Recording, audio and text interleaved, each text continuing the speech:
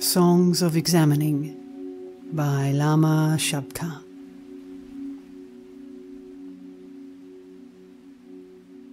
Amaho. Now listen once again, fortunate and noble children of my heart.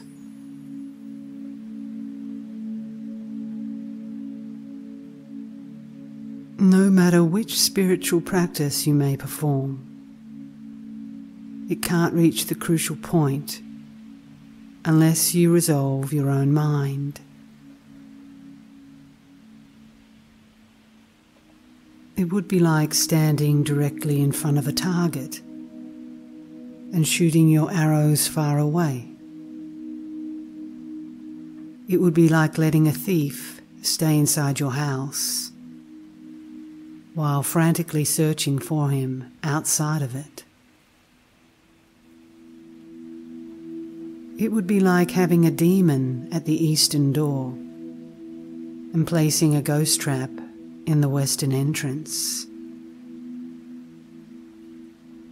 It would be like a beggar who does not know that a stone in his fireplace is made of gold and goes around begging alms from others.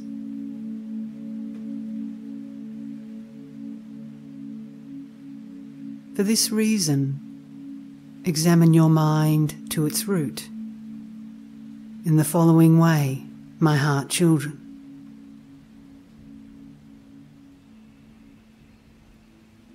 This so-called mind thinks and knows this and that and moves to and fro.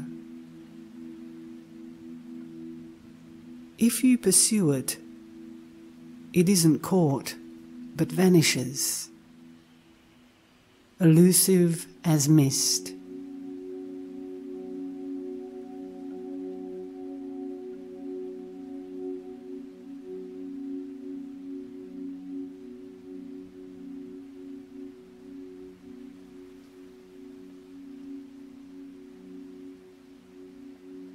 If you try to settle it, it won't stay, but moves here and there, and then disperses. You cannot pin it down by saying, "That's it." Rather, it is an insubstantial emptiness.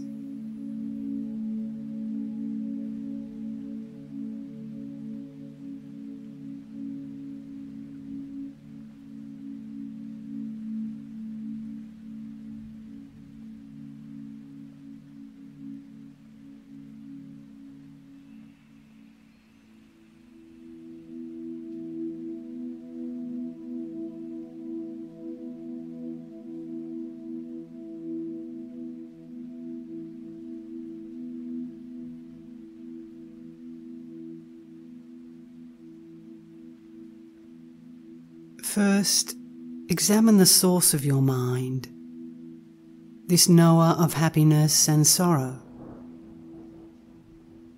Where does it come from?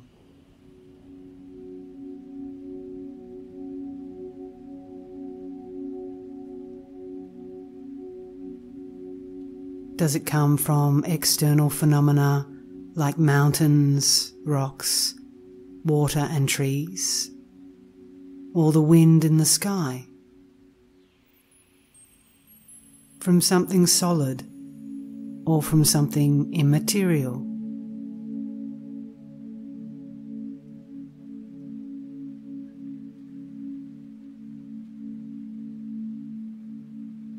Where can you find its source?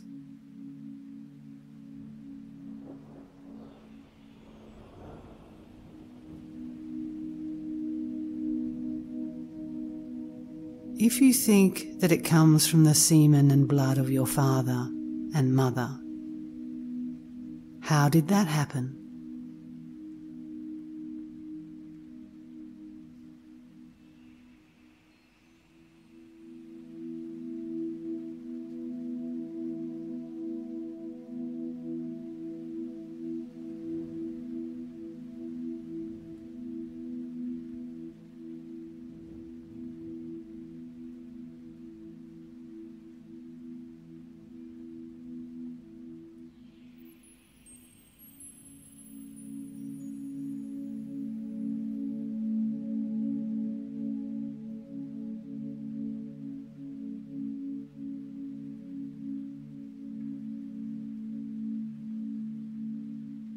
After analysing in this way and finding no source, next examine the upper and lower body.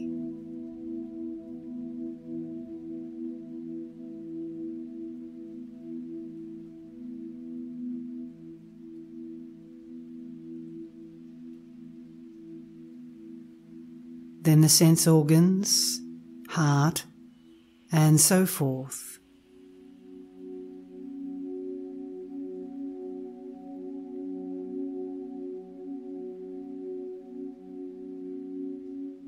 At this very instant, where is the mind?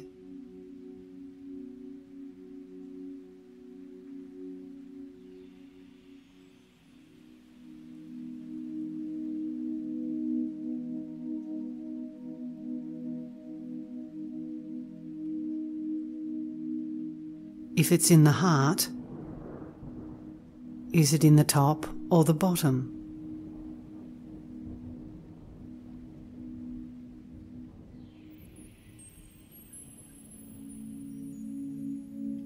What kind of shape and colour does it have?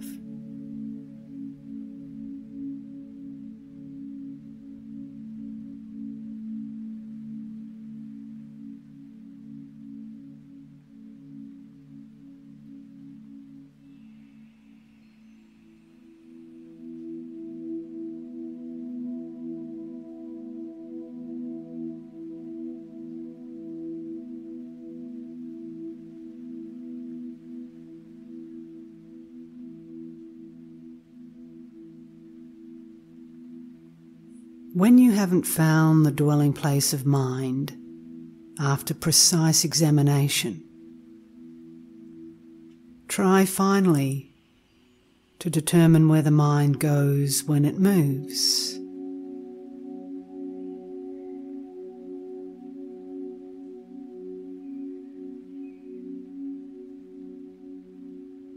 Through which door of the sense organs does it leave?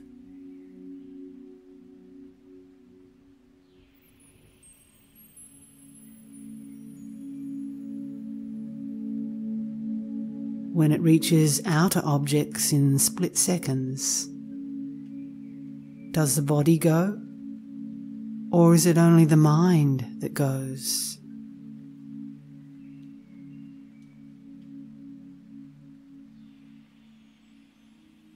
Or do the body and mind go together?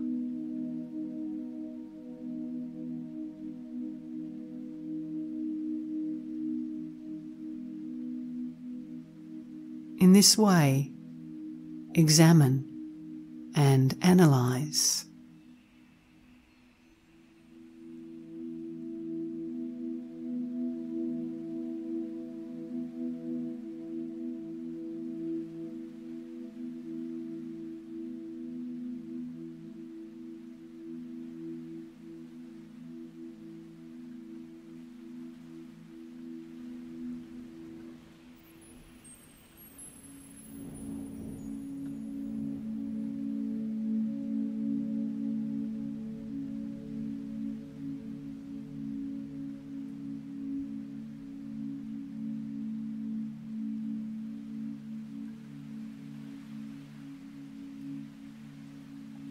When an emotion or a thought first arises, find the place from which it arose.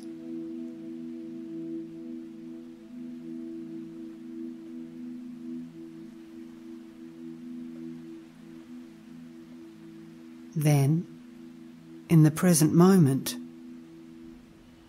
look at where it remains, and whether or not it has colour and form.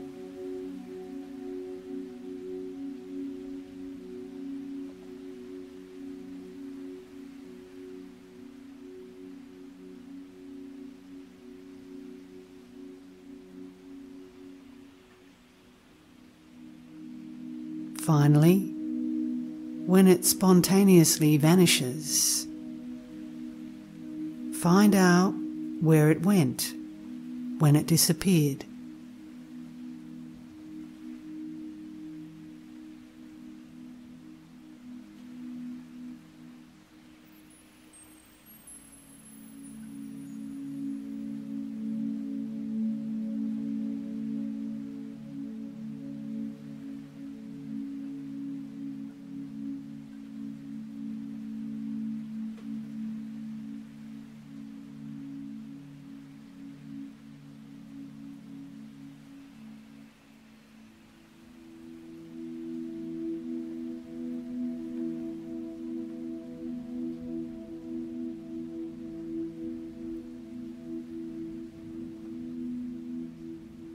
Investigate how the mind leaves at the time of death.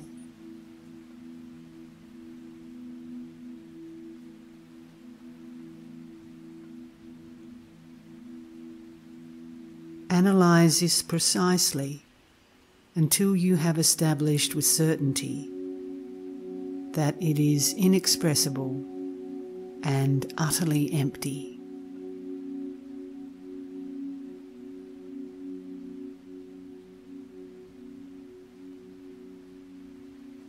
Intangible, beyond birth and death, beyond coming and going.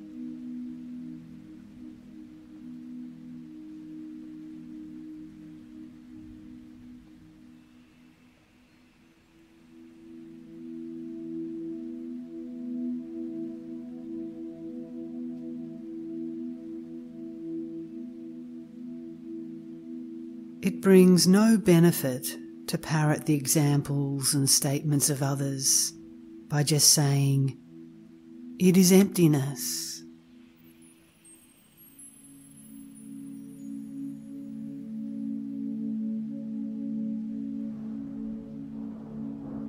For example, people may say that there aren't any tigers in a place where they are rumoured to be. But you may not feel convinced that this is true. Instead, you may be disturbed by doubts about it.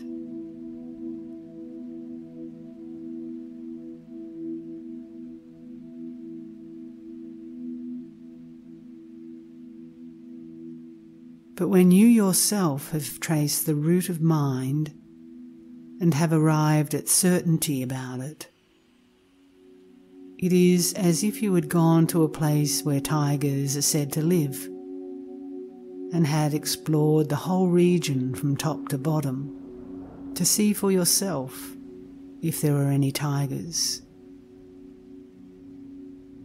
When you don't find any, you are certain, and from then on have no doubt about whether or not tigers are there.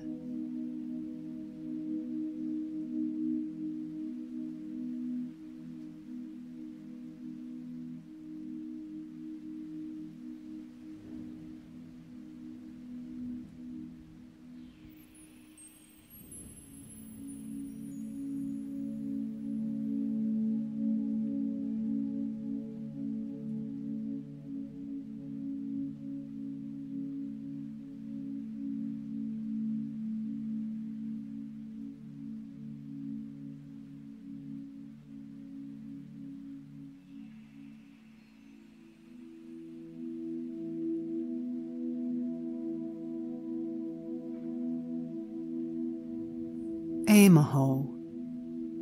Once again, pay attention, my fortunate children.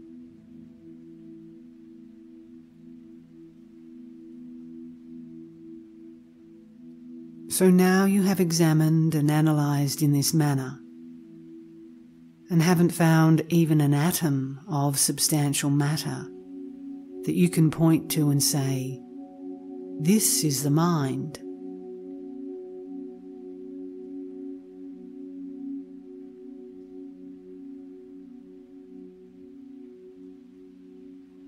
It is not finding anything that is the supreme discovery.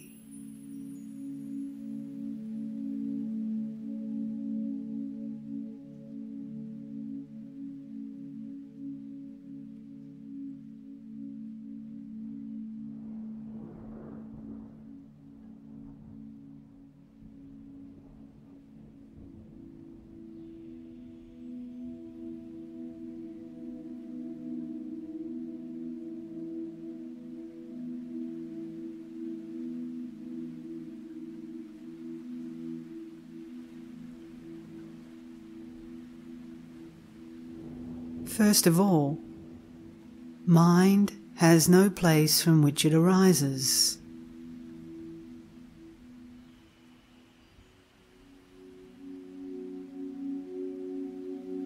Empty since the beginning, it has no tangible essence.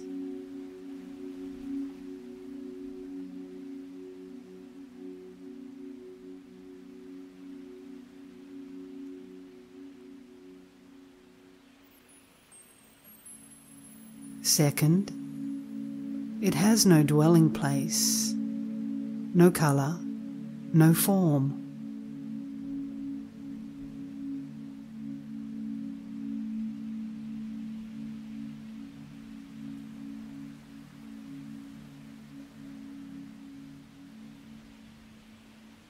Finally, there is no place to which the mind goes, nor is a trace left that shows where it went.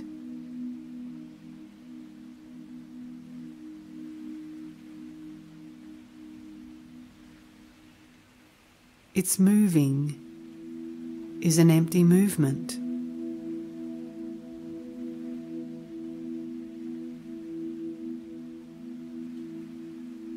Its being empty is an appearing emptiness.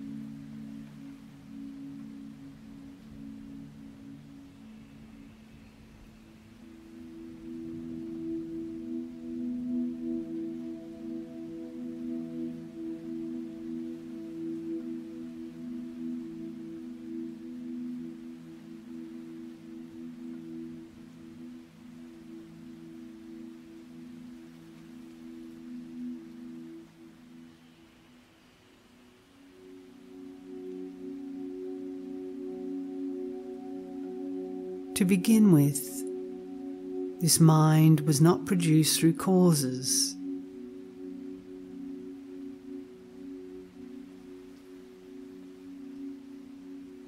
And in the end, it will not be destroyed by outer conditions.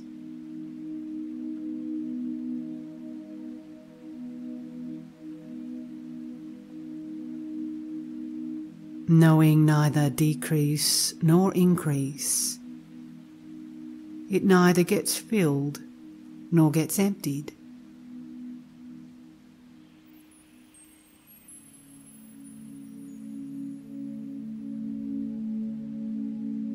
Since it embraces the whole of samsara and nirvana, it is beyond partiality.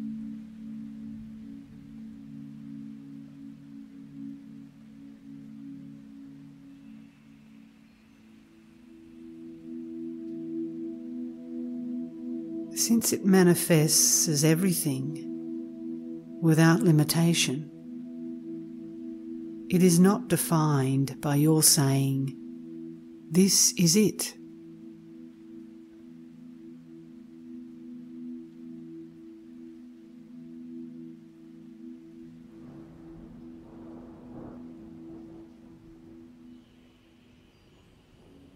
Since it does not possess any substantial existence, it is beyond the extremes of being and non-being.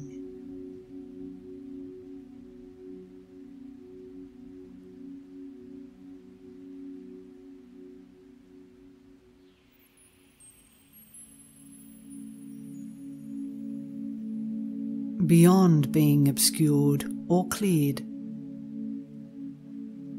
without coming and going. It is beyond both birth and death.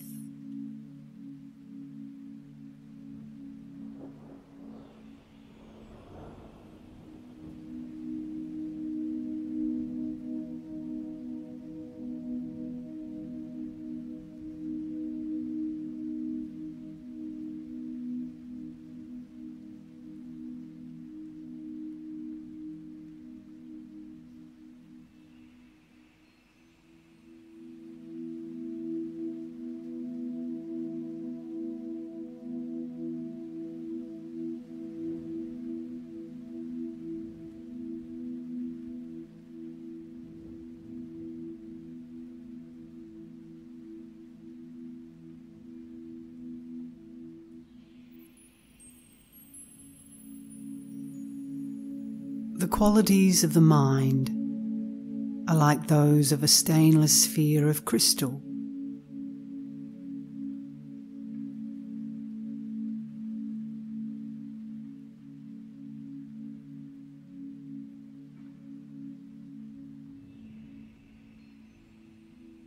Its essence is empty.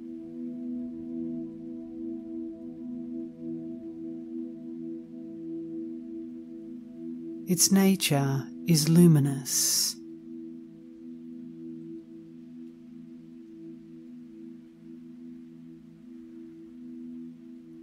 And its expressive quality is vivid.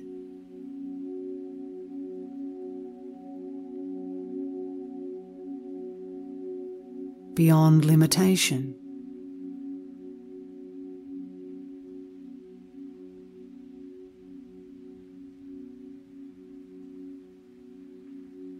Without being tainted by the defects of samsara, even in the slightest.